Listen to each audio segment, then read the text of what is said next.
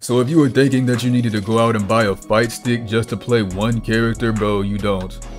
You don't need to do all that. You can do it perfectly fine with just this. And this is going to be the first time on this channel where we do a webcam.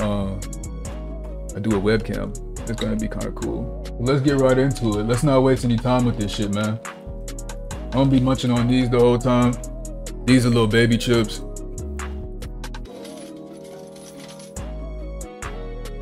It's smart.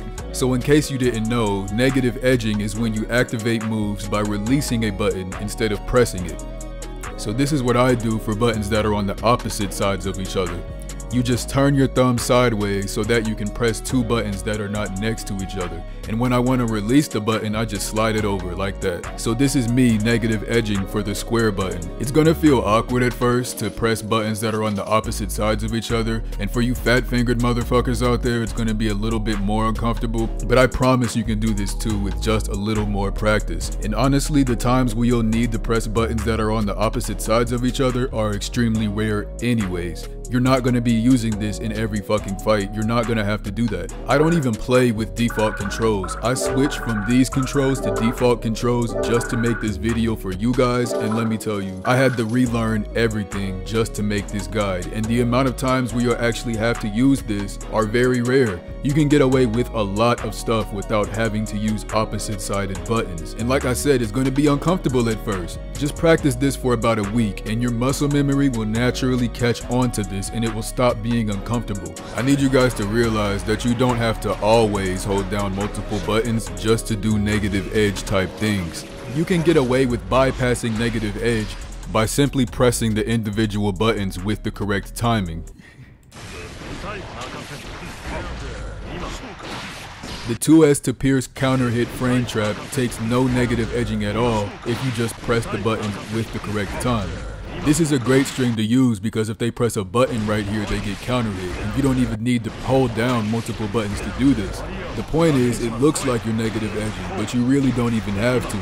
Meaning that you could easily mix this string up and get a grab off of it while conditioning them to keep blocking you at the same time. If they refuse to respect you, you can disrespect them back just by pressing one button during the string. So for an example, I'm going to use down kick as a filler to make sure they can't jump, and then hit heavy slash to activate a pose. Now this is not negative edging, but this is just to get you used to how the mechanics work, because it's only going to get harder from here going forward.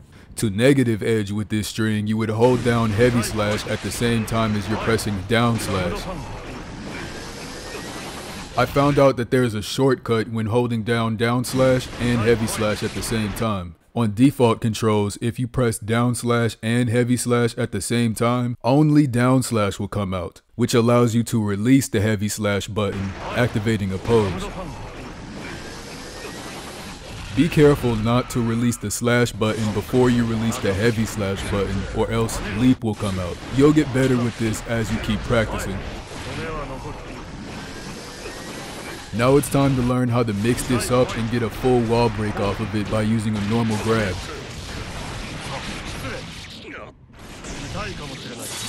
Like I said, some of this stuff doesn't even require you to negative edge. All you have to do is hit the buttons at the correct time.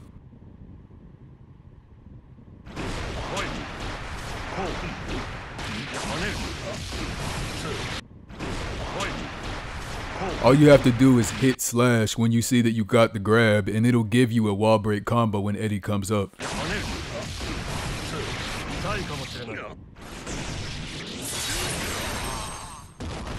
Positive bonus.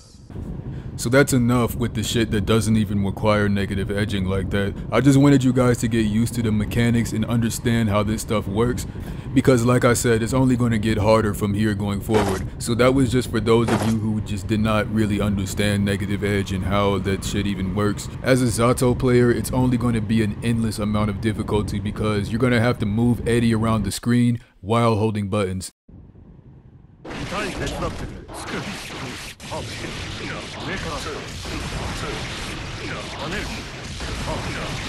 I missed, but you get the point. You guys were asking me for the frog video, the frog loops video. This is how you do the frog loops. You're gonna have to move Eddie while holding down multiple buttons. Quarter circle back heavy slash and then hold down the punch button. As soon as they get off the ground, release the punch button. You have to hold down forward to make Eddie move out far away from you, and while you're holding down forward, you have to be holding down the slash button. So right here, I'm holding down the slash button, and what you're gonna do is you're gonna have to wait until the opponent starts to fall.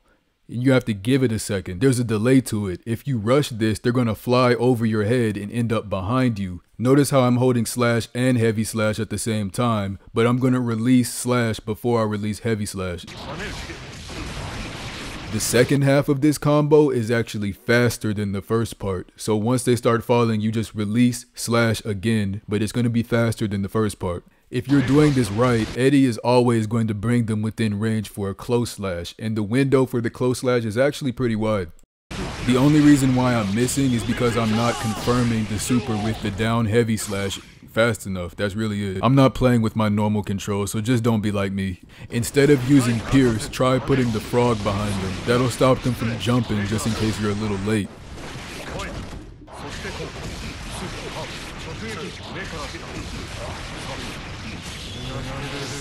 See, I knew I could do it. If I can do it, you can do it too. Like, I'm not even playing with my controls. This shit is all unfamiliar to me right now. So now we're gonna move on and do a side switch. We're gonna put him in a frog loop from the front side, meaning no knockdown. It's the same thing that we did before, except for we're gonna pick up off the second hit of Pierce, holding down forward and only releasing when Eddie is behind him.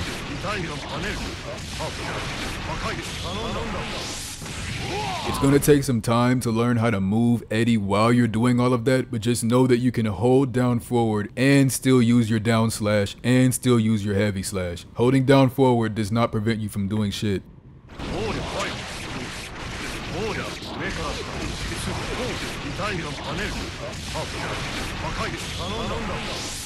And since that super refills your meter, you can still keep up the pressure with Eddie. That's why I like to use this super. If they block all of this shit, you can still mix it up and get a command grab, refilling your meter anyways.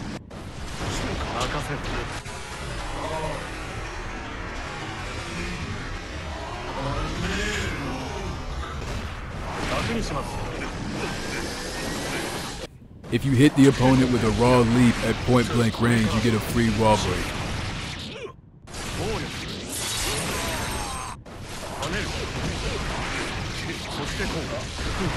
You could really just choose whatever you want to do there. It really doesn't matter. I just try to be stylish for no reason. I do not care about damage. I care more about looking cool.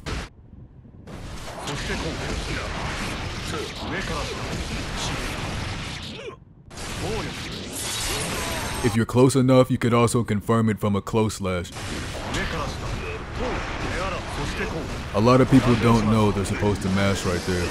Last thing I'm going to talk about is the Pierce invite hell frame trap.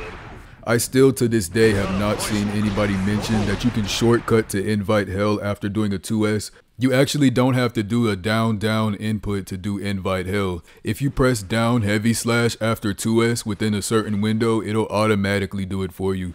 It's like a built-in shortcut that's hidden for Zato that you can do it like this. After somebody blocks invite hell, they get to jump. So if you do it like this, they won't be able to jump by using Pierce. If you were having problems with negative edge before watching this video, I hope that I cleared some stuff up for you. I hope that this hand cam is actually doing something. Like, I don't even know if this is even helping. Like, I'm trying to help you guys, but I don't even know what else I could do besides this. So I just decided to do a hand cam. You guys got to see me for the first time or whatever. Don't be roasting me because I'll get on your ass. But I want you guys to practice holding down 2 buttons at the same time and then just sliding one off while holding the other one. And that's gonna take some time to get used to.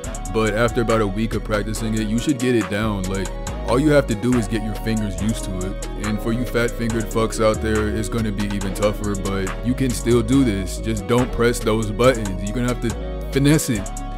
Finesse it.